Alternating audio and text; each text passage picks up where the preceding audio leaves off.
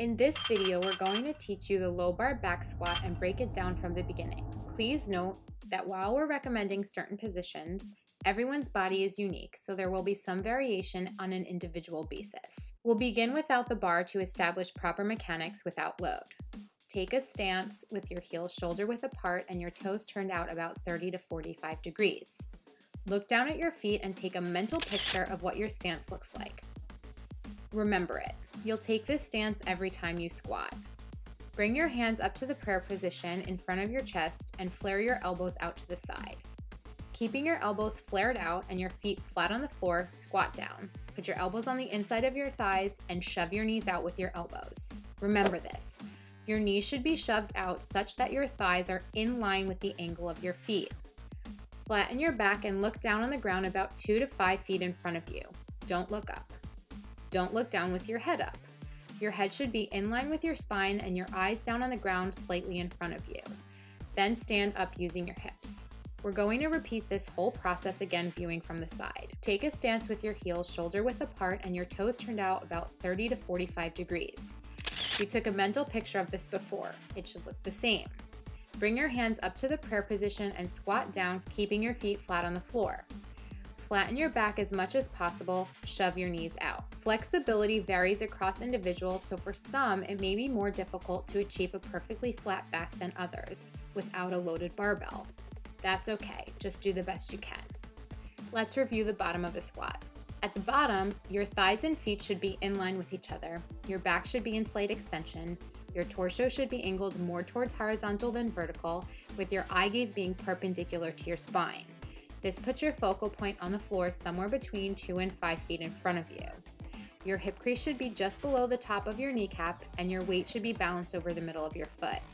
If you feel like your heels are coming up or you're tipped forward, your weight is forward of the midfoot. If you feel like your toes are coming up or you're going to fall back, your weight is behind the midfoot. You should not feel your weight on the front or the back of your foot when you are balanced properly. It's essential to achieve appropriate depth in the squat in order to utilize the most muscle possible while reducing your injury risk exposure. Proper depth is indicated by the hip crease coming just below the top of the kneecap. When you're too low, your back will round, your hamstrings relax, and your knees slide forward. This predisposes you to hip, knee, and low back injuries. And because of the tension loss in the hamstrings when going too low, you've lost essential strengthening in this muscle. Likewise, when you're too high, you're also predisposing yourself to knee and hip injuries, as well as eliminating an important portion of the range of motion. This means you won't get as strong as possible.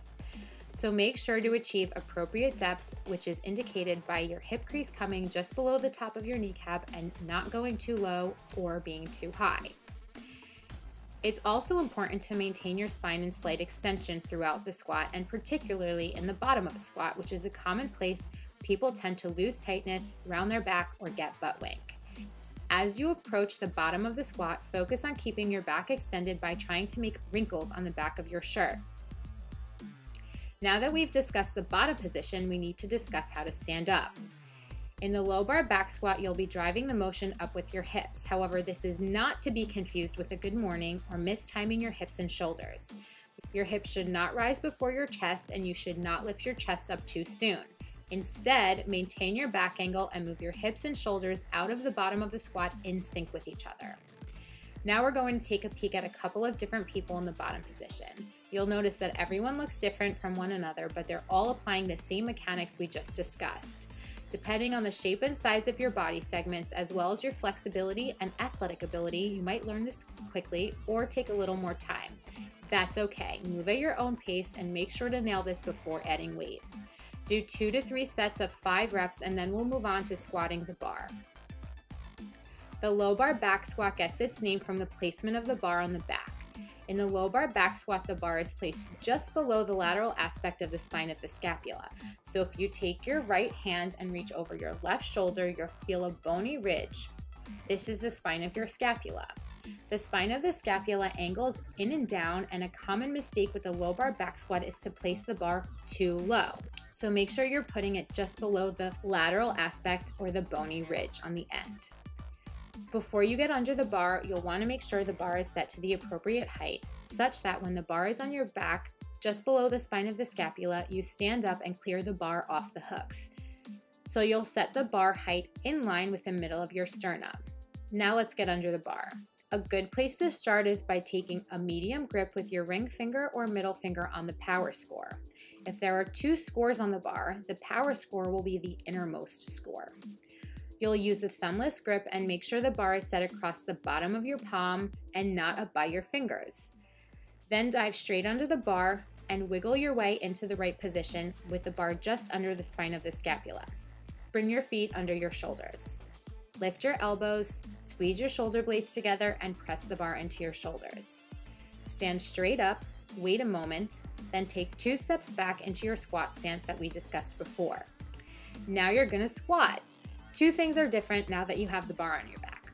1, your elbows aren't shoving your knees out at the bottom. Your brain is. And 2, you won't be stopping at the bottom. You'll simply be squatting down and standing right back up.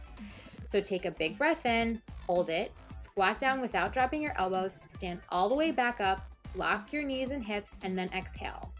Take a big breath in, hold it, and repeat until you've done 5 reps. Now let's look at some different people squatting. You'll notice various grip widths and wrist positions because everyone has varying degrees of flexibility in their shoulders. That's okay. Over the course of a few weeks doing the low bar squat, your shoulder flexibility will improve.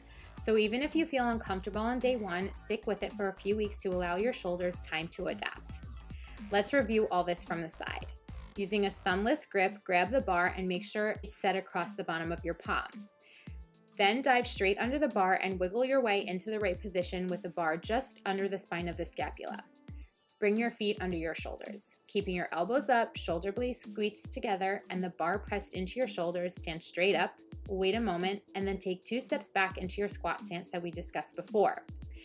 Take a big breath in, hold it, squat down without dropping your elbows, bounce, and stand all the way back up, locking your knees and hips, and then exhale. A common mistake people make is not bringing their feet under the bar and doing a back extension or good morning to take the bar out of the rack.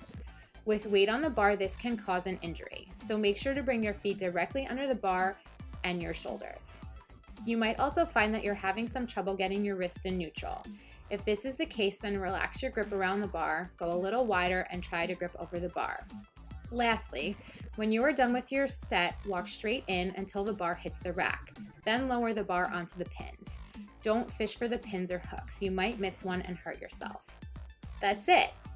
For a proper squat workout, you'll do 1 to 2 sets of 5 reps with the squat stretch discussed at the beginning of this video. You'll then do 2 sets of 5 reps with the empty bar, then take evenly spaced jumps up to your working set while tapering the reps. We've linked a barbell training warm-up app below that we highly recommend in order to appropriately warm up to your working weight.